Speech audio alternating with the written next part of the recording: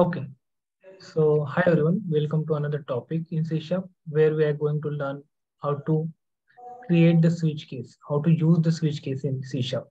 Okay, what is the use of switch case? So switch case is nothing but the checking multiple conditions, same like the if-else ladder. If-else ladder, whenever you will work with the if-else ladder, you will have to write uh, too many lines like if condition, then curly bracket open, then statement close. Then for another condition, if condition, bracket open, statement close, else.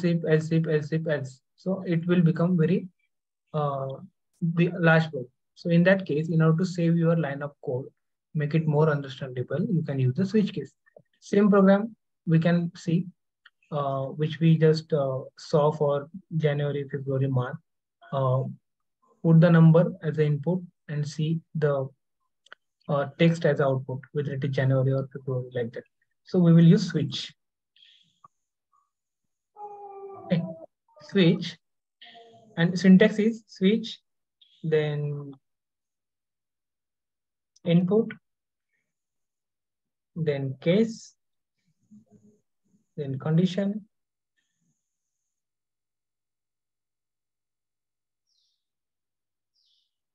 colon, sorry, colon, then statement, semicolon, then break.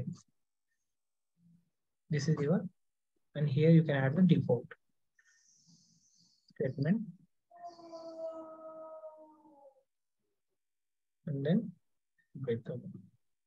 So this is your syntax of switch case. Syntax means just the structure of your program. Okay. आता हे जे structure आहे, या structureचा use करून we are going to create an example. Create an example. या ठिकाणी बघा कसं example बनणार switch. Input काय आहे number. Okay. आपल्या केस मध्ये input काय आहे number. Okay. Now we are going to check the condition on this input. If number, syntax बघा काय लिहायचं case. Case is a keyword. Condition काय if number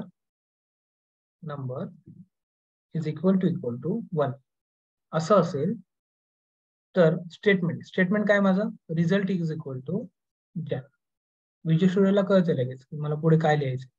ओके जॅन आणि हे स्टेटमेंट एक्झिक्यूट झालं कोणता कीवर्ड लिहायचा मला ब्रेक. ओके मी लिहितो ब्रेक अशा पद्धतीने.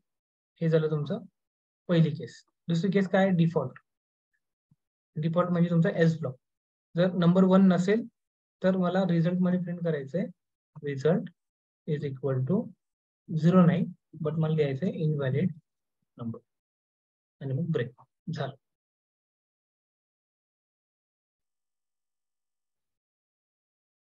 सॉरी कंडिशन सर्व अशी लिहून टाकतो. ओके असं परत तुम्हाला कंडिशन लिहायची काम नाही. त्याला कळून जातं की हा नंबर जर 1 असेल तर जॅन, हा नंबर जर 2 असेल इथं आपण कंडिशनच्या ऐवजी व्हॅल्यू म्हणू शकतो. ओके इफ इनपुट व्हॅल्यू ही असेल तर हे स्टेटमेंट आणि ब्रेक.